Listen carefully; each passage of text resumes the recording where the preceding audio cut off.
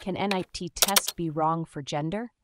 If you're expecting a baby and wondering about the accuracy of the NIPT test in determining the gender, you're in the right place.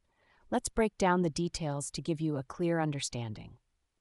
The NIPT, or Non-Invasive Prenatal Testing, is a blood test that analyzes fetal DNA fragments present in the mother's blood. This test is highly accurate for several reasons. First, it can detect the presence or absence of the Y chromosome, which determines the baby's gender. If the Y chromosome is detected, it's a boy. If not, it's a girl. The accuracy of NIPT for gender determination is very high. Studies show that the test is about 98 to 99.9% accurate. This means that out of 100 tests, only about one might give an incorrect result.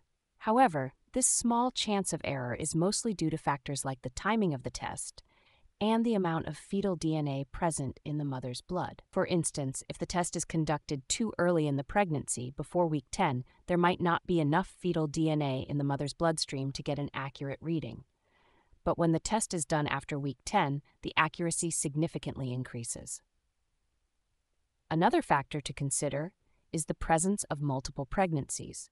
In the case of twins, NIPT can determine if both babies are girls if only X chromosomes are present, but it cannot distinguish between one boy and one girl if a Y chromosome is detected.